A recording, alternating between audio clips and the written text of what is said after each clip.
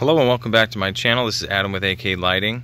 So I just wanted to go over a little bit about mounting lights on the tree. So this is not a downlight or a moonlight.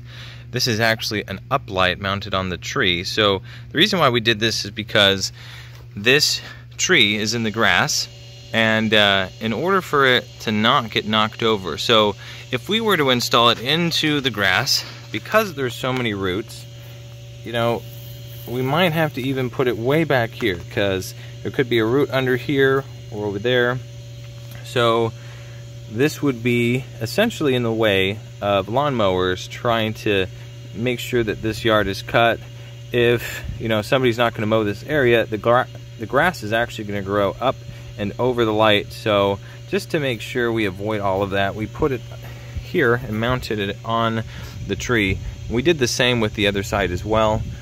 Just to match. I'll go walk over there, but I installed this landscape lighting system about 3 years ago, and what ended up happening is the tree grew, as you can tell, and I had mounted this incorrectly, and so as you can tell it made an indent inside here.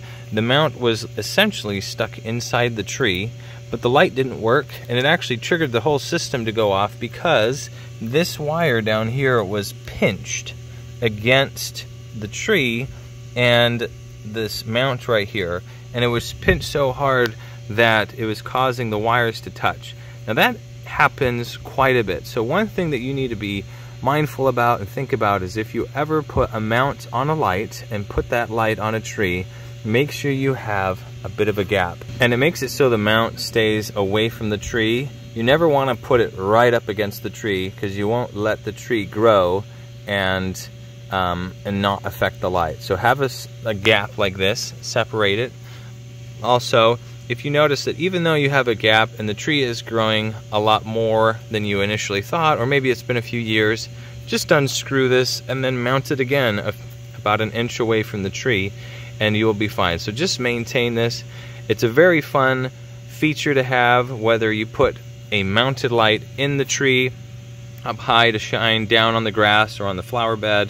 But if you have it on the tree, down at the base of the tree like I do in this system, then it just makes it easier so you can mow or weed whack or whatever you need to down here and not damage the light. Anyways, best of luck with your landscape lighting project, and I will see you in the next video. Bye.